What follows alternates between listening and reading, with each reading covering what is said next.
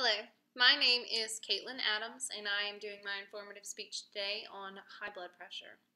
So let's talk about the doctor's office. You know, every single time you go, that nurse puts that cuff on your arm and it gets super tight, and you're wondering why you have to do it every single time you're there, even when you're just there for a runny nose. Well, that little device is called a sphygmomanometer, and it measures your blood pressure.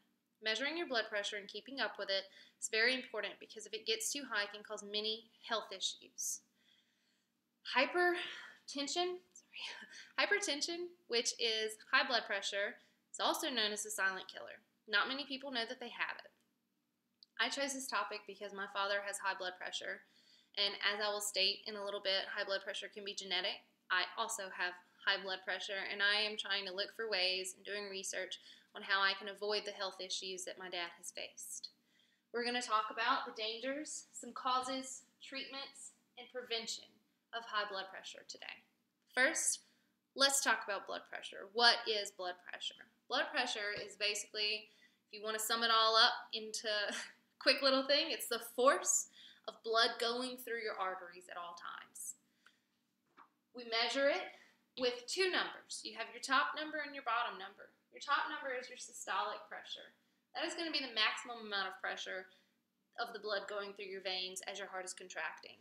Then we have our diastolic. That's going to be the minimum amount of pressure of your blood going through your veins as your heart is relaxing. So, our normal numbers. Then we have our elevated. You have 3 stages of high. Whenever you go to the doctor the next time, you need to ask your nurse, what your numbers were, where you were at, what's going on.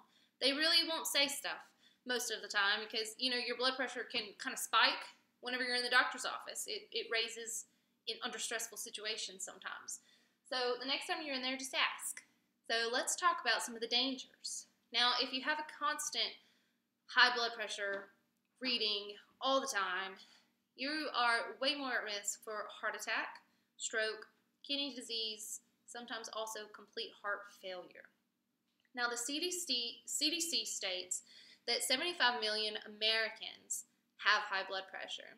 That is 1 in every 3 people, and only half of them have it under control. In 2014, they stated that 410,000 deaths were because of high blood pressure. That is 1,100 deaths a day. For something that not many people know that they have, that's a lot of deaths. So let's talk about some of the causes of blood pressure. As I stated earlier, it can be genetic. So you need to ask your parents, talk to your family, see if they've had high blood pressure, see if you're at risk, if you're more at risk.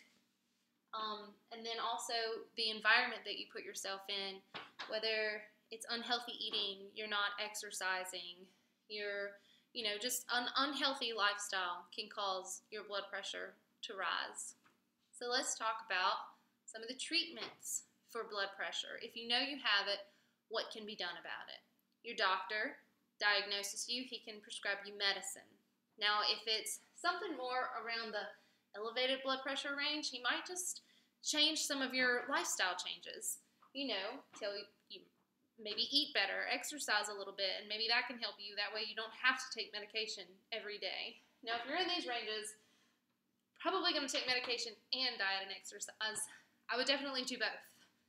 Now, that's some of the treatments. It kind of goes with the prevention as well, though, because your lifestyle changes with your treatment goes with prevention of high blood pressure, and that is going to go with healthier eating, heart-healthy diets, lower sodium intake in your foods, exercising daily, limit your alcohol intake, quit smoking if you are a smoker. That can damage your vessels a whole lot as well. Monitoring your blood pressure, knowing your body, and a healthy lifestyle are some of the first steps in preventing this disease that can damage your body. High blood pressure is so common, not many people know that they have it, so a lot of people are just highly susceptible to this disease because they don't keep track of it. So the next time you go to the doctor's office, ask the nurse how your blood pressure is looking and make some changes today. A healthier lifestyle has way more benefits than keeping your blood pressure at a normal range. There's so much more that you can do for yourself just by eating healthier, being healthier. And I wish you luck. I quit smoking. I've changed my lifestyle, and I feel 10 times better. And I feel my blood pressure has gone down so low. So there is hope. Thank you.